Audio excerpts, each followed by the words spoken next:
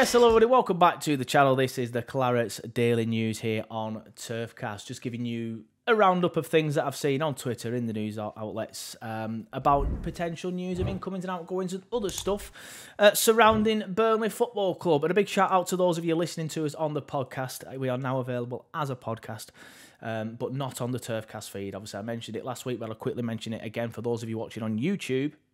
If you want to listen to this as a podcast, you can, but it is not on the Turfcast feed. It is on its own feed. Just search Clarets Daily News in your favourite podcast provider and you will find it there.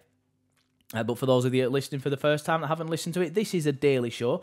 I say daily, just weekdays, where I just basically talk about stuff that the journalists and reporters and news outlets are already reporting.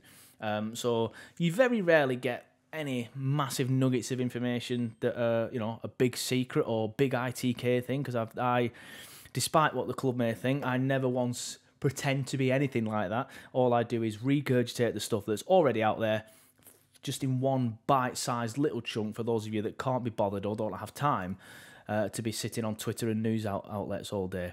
But the main story from the weekend, let's get into it. The main story from the weekend is it looks like Muric could be going to, well, it looks like he is going to Ipswich, to be fair. Now, this one first came from Alan Nixon on Saturday afternoon, and he reported that Ipswich Town are preparing a £15 million bid for Muric. Now, this story developed pretty quickly, but we'll get onto that in a second, because I do just want to quickly read out what Nixon said to everyone in his article. Now, this article is behind a paywall, so this is why I tend to read these ones out, because I know a lot of people won't have that. He did say Ipswich are swooping for Burnley keeper Muric in a shock £15 million deal. Muric struggled to make an impact in the Premier League last season, but the Tractor Boys are paying big for him. The Clarets are selling Muric and will head south. The Clarets are selling, should be a comma there, and Muric will head south to tie up the transfer as his Turf Moor spell ends. So yeah, it is looking like he's going. But again, with Nixon, there's always that, but it's Nixon.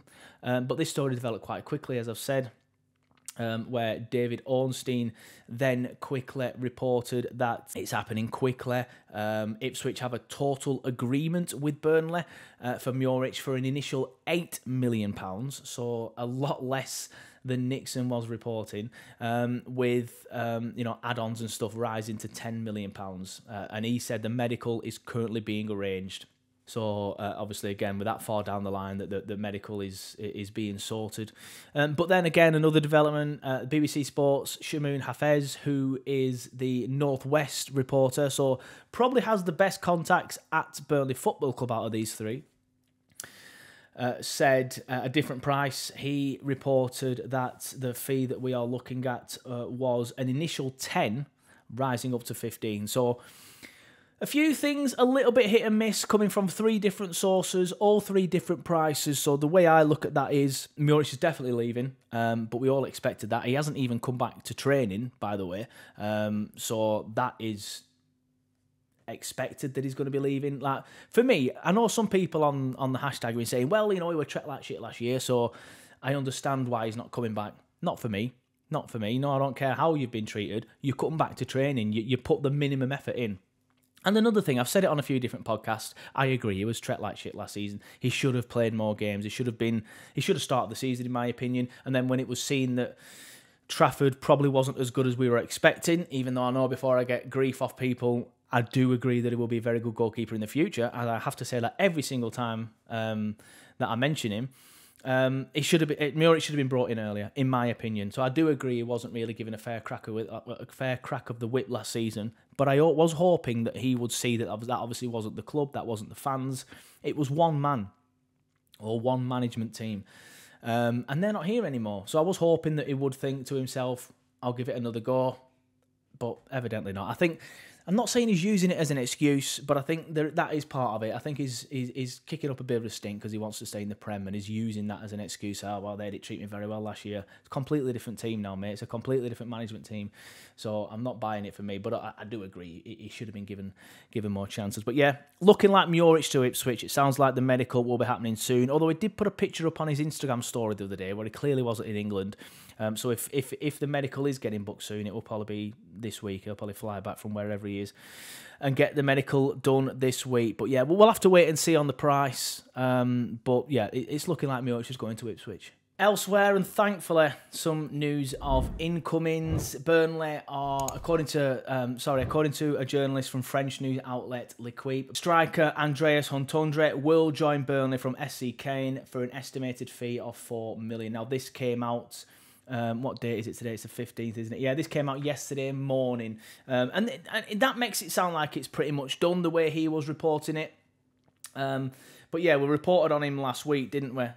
He's obviously, as it says in there, he's a striker. He's not the kind of player I know too much about, if I'm going to be honest with you, and I'm not sure many people will do. But the way that this guy's reporting it does make it sound like it's pretty much a done deal. But it's another one, and I know a few people will understand that pretty much every transfer is a risk, but I do feel like this one is a bit of a risk. He's coming from, he's an unknown, coming from, a lesser league, and yeah, for me, it's a risk. I doubt he'll be the main striker. And we have better at the club. I can't see anyone coming in for Lyle. Having said that, and I wasn't going to give this its own little piece because I didn't see anything of note of it, but I did see a Villa page reporting that Villa are looking at him. But again, he's not good enough to play for Villa, is Lyle, with all due respect. So I doubt that they're looking at him. But again, with this guy, he'll be coming in as backup, potentially behind Foster and Jay. It'd be impossible of me to make a judgment on that when I don't even know him. But yeah, it'd be interesting to see how that develops over the next couple of days, because according to this one, it's pretty much done. Yeah, unfortunately, that's pretty much it for today's show. There's not too much out there.